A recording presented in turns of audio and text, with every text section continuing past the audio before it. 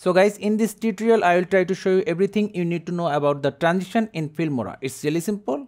Let's bring our sample videos to the timeline. First one, second one. Now to add transition, go to transitions tab. Then under transitions we have lots of transitions. Also some are free and paid.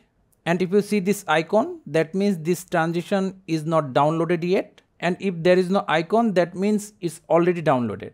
And to see the preview of the transition, just single left click.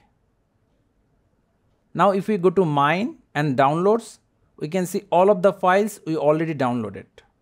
Let's get back to transitions. Select the popular category. Let's see what we have here. Suppose we want to use this one. Single left click, drag and drop at the middle. Now it's downloading. Now if we play it, see, it's really that simple. To change the duration of the transition, single left click on the side and drag it. Lastly, there is a bug in Filmora transition. Let me show you.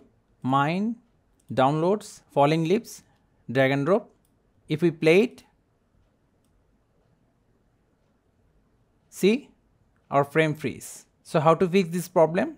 As our second frame freeze, we need to move some frame forward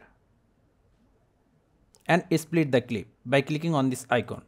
Delete the small part, bring the transition again. Make sure you have this option enabled. Now if we play it again, see, we do not have that problem anymore.